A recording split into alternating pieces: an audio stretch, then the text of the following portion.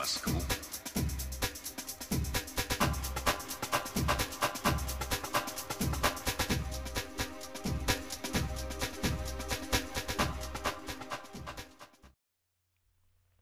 Hi, my name is Nikolai Sander. I'm the creator of Spawn Illuminati for the iPhone. I will give you a quick overview of the new features of the 2.5 version. First off, I wanted to mention that the device I'm running on here actually is not a physical iPhone, but it's the software simulator running on my Mac. And because of that, there's going to be a few differences. Most importantly, you see my cursor, not a finger. And the other issue is that I can't really touch the screen with three fingers. So that means in order to get my circle menu, I have to click here in the lower left corner. That's only for the simulator, not for your phone. So if you want to get the circle menu, just touch the screen with three fingers as usual. The other thing is if I adjust a parameter, for example, the speed parameter here, you will see these two dots on the screen, and then when I slide them up and down here on the left side, you see the indicator that basically shows how far along in my range of values I am. So this is the size that I'm controlling right now, making it big or making it smaller. Okay, with that, let's get started. Let me actually reset the settings first. So we start out with normal Spawn as it comes when you install it. I'm gonna slow down the speed of the particles just a tiny little bit.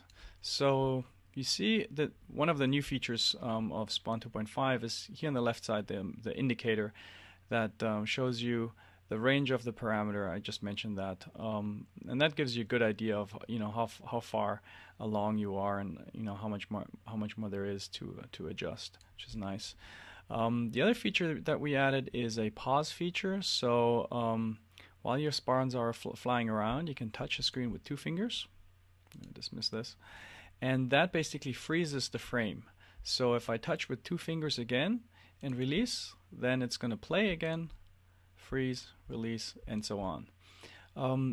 If you want to take, let's say you want to take like a screenshot or something, and you want to just advance a few frames further, what you can do is you can just tap with your finger, and it's going to advance just a tiny little bit, just a frame, to show you the animation of the particles. So if you want to get the perfect shot, you can do that easily like this.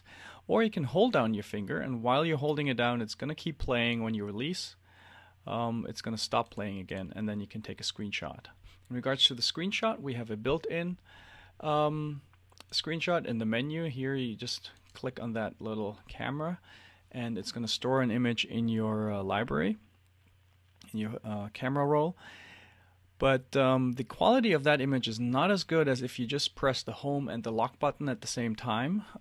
So the iPhone screenshot is better, and there's unfortunately no way for me to achieve the same quality. That's an SDK limitation. So in order to get that perfect screenshot, you can just pause it and then take the press the home button and the lock button, and afterwards resume the play. The other big new feature for Spawn 2.5 is the symmetry mode that you turn on like this. I'm going to turn on symmetry and blur mode. And what that basically does is it mirrors the animation of the spawn in a couple of different ways. So right now we have around, let me see, 16 mirrors, and I can adjust the number of mirrors by going here into the animation menu, click on the mirror icon or the number of mirror icon, and then let me create a few more spawns so we can see it better.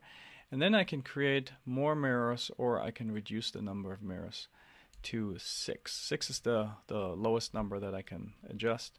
And then if I dial it up, we can get more mirrors. So this is a neat little parameter to change. Otherwise, I can adjust the symmetry zoom by choosing this parameter. So now when I do a pinch or spread motion, I can zoom in and out of my whole field of view. So zooming in here, you can get more detail, or you can zoom out. You see there's a few aliasing artifacts when you zoom out, but if you increase the size a little bit, it looks a lot better. So this gives some nice visuals. Also, when you zoom out a lot, it is recommendable that you increase the speed a little bit. Otherwise, it almost is going to look static. I mean, there's a little bit of animation in there, but you see if I increase the speed like that, it's going to be a lot more dynamic. Okay, what else is new? Let me zoom in quite tiny little bit again, so a few more things are changing here. Then in regards to the symmetry parameters, we also have the symmetry rotation mode, or the symmetry rotation parameter. And here, by doing a spread or a pinch, you see I can basically change the area where the spawns are recorded in. So sometimes it can happen that you know the area on the screen where the spawns are flying around, there might be not any spawns in there. So if you do the rotation, you get different patterns, and also you know your chances are higher if you go somewhere else to have more spawn in there. So these are the main new features of 2.5.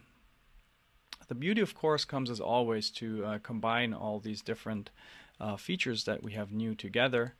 What I'm going to do now is I'm going to increase the tail length a little bit of my spawn, and I'm going to add a little bit of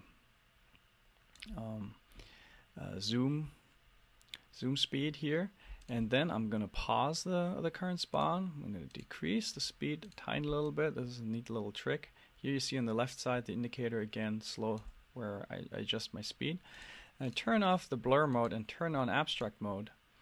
And then I'm just holding down the button, and see what happens here is it's going to draw these little spawn in abstract mode on top of the actual blurred image that I rendered before. So this gives quite a cool effect that you can achieve here. Let me do this again. I'm going to turn off abstract, turn blur on again, hold it down, let it do a little thing, boom. Now it's something that I think looks good.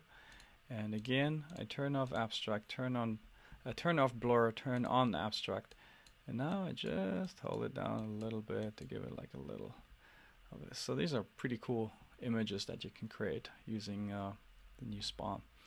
And of course you can turn on the microphone mode and have like a microphone zoom speed.